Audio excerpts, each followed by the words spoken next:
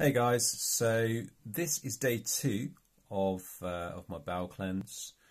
Um, Definitely noticed a stronger movement for my bowels this morning, and I could definitely feel them when I woke up as well. So, I mean, one of the things that the first formula does is it activates, like I said, I think I said before in the first video, it activates the bowel. So one of the things that I'm feeling at the moment is that there's sort of like a bit of a tension in my gut with regard to the action of the tablets and stuff, and it's feeling a little bit sore, if that makes sense. It feels a little bit sore because there's more action there than usual, and I know that definitely when I started this, when I started doing the cleanse a couple of years ago, when I first did it, I did feel a relative amount of discomfort due to the fact that it was activating my bowel and the muscles in my bowel and helping them to I think it's contract, and that's perfectly normal. Sometimes if you don't drink enough water, you get cramp. So I definitely would advise drinking plenty of water, which is what I've been doing. I don't know what the recommended daily amount is, but somewhere around that maybe. Or a litre to 2 litres of water a day.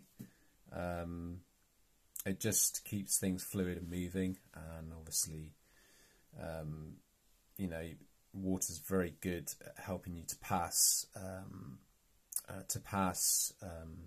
stools. So, and of course, the body's 70 to 80% water anyway, so it's always going to help for you to have more water in your system.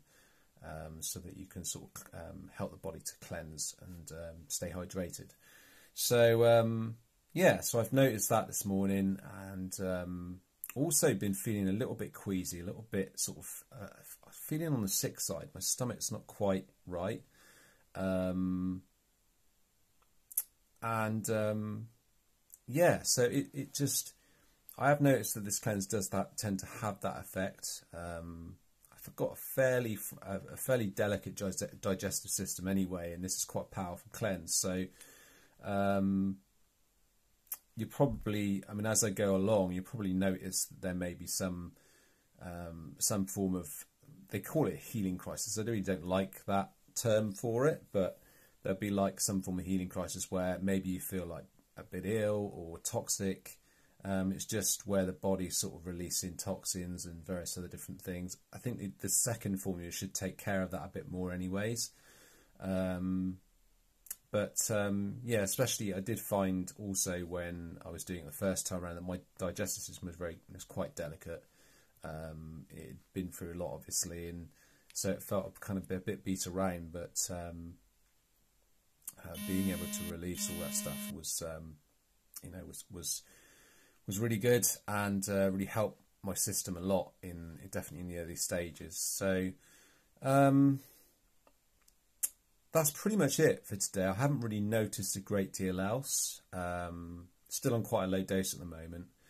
I'm not wanting to go too hard with this because I want to make sure that I give my system some time to adapt and everything else.